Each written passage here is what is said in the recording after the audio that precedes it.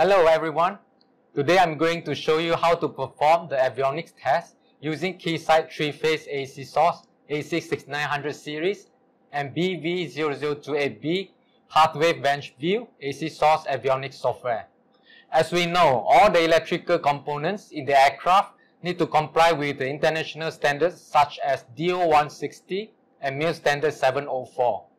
With the intuitive PathWave avionics software solutions, it enables seamless test execution to accelerate the pre-compliance test processes, thus saving customer time and cost. The model shown in this video is the AC6903L, and this avionics test is applicable for all the models in the AC6900 series. This is what you will see on your screen after launching PathWave software. Click on Avionics and you will see a main menu showing Settings, Test Section, and Test Steps. Depending on your need, for new standard test, you can click on Test Standard arrow key to select the standard that you like to test with, either DO-160 or MIL-STD-704.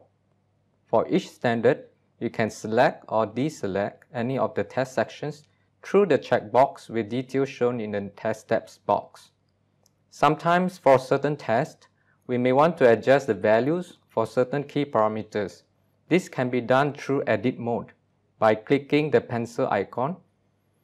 In Edit mode, you can easily modify the values as you need, for example, the AC voltage, duration, and frequency. This creates flexibility to run a specific test with specific conditions or requirements. Using avionics test application, we can also generate our own customized test. It can be done by clicking New Customized Test next to Settings.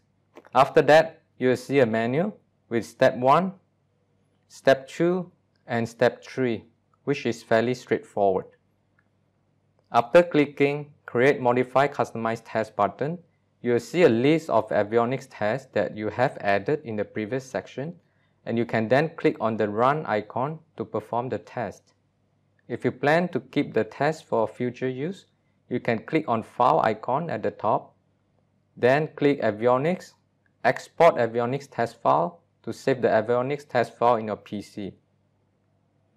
We know that report generation could be very tedious if it's done manually. So by using avionics test software, you can populate all the test results into a single report. It can be done by clicking Generate Report. That's all for today.